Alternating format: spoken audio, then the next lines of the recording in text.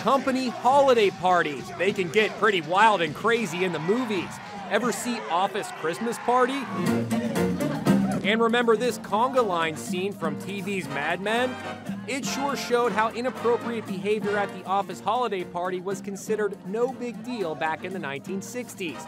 In those days, men weren't in real danger of losing their jobs when they crossed the line. Companies are more nervous than ever. Stephen Viscusi is known as America's workplace guru and says there is a way to party professionally. Dress just like you would for work. Don't take any pictures you would not want the CEO of your company to see. And avoid subjects like politics. No Trump, no Weinstein talk at this holiday party. A national survey of businesses found 11% have decided to pass on the holiday party this year. That's nearly triple from last year. It also found that only 49% of companies plan to serve alcohol compared to 62% last year. I think that's ridiculous. If you can't trust your employees to drink at the holiday party, then you can't trust your employees. You have far greater workplace problems than just that holiday party. Many companies are choosing to throw parties at bowling alleys or karaoke lounges as a way to keep people busy with a physical activity other than just drinking and mingling.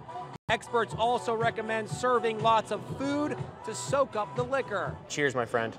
Give us one more tip for the holiday season. Well, one thing for sure, no mistletoe at the holiday party this year.